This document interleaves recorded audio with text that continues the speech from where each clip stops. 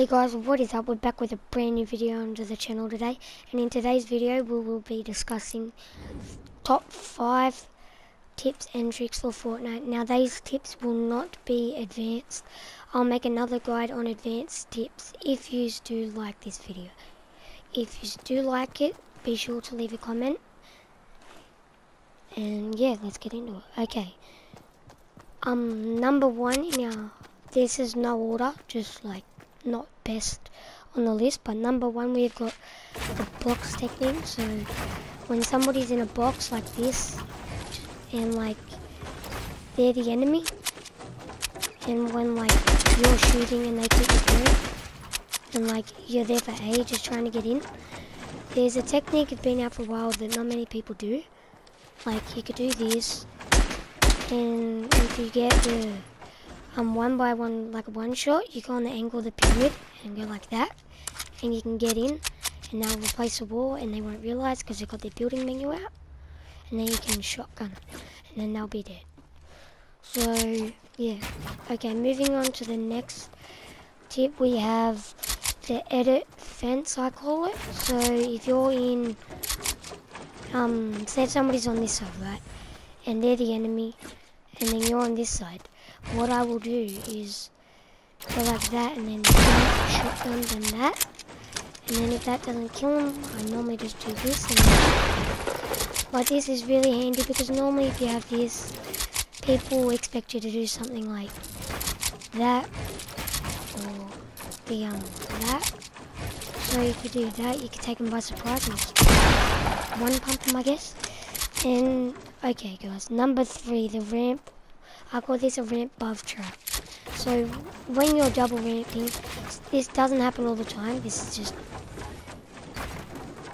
if you're double ramping like this and somebody's above you. Now there's 2 ways you could do this. I'll put it into one tip though. You could do that and then just keep going like this. And then if you're quick enough, do that and shotgun them. Or there's another way you can do it. If you're like this, and then you put your pyramid there, and quickly put the walls, put a trap there on that wall and the trap there, and then just keep mining up. And if they die, you can just let it down and grab all their loot. If they don't, you'll have the high ground, so easy dubs, I guess. And in our number 4 spot, we have the scrim 1 by 1. Now, I did not find this idea. Most of the tricks I didn't. I learnt this off the play, everybody knows him, Nick A30. What he was doing in the scrims was he starts off like this, puts a pyramid, then does that, and then he does that. So when he edits it, nobody can shoot him. Then does that. Then he grabs his pyramid and then does this, rotates it back, and keeps going.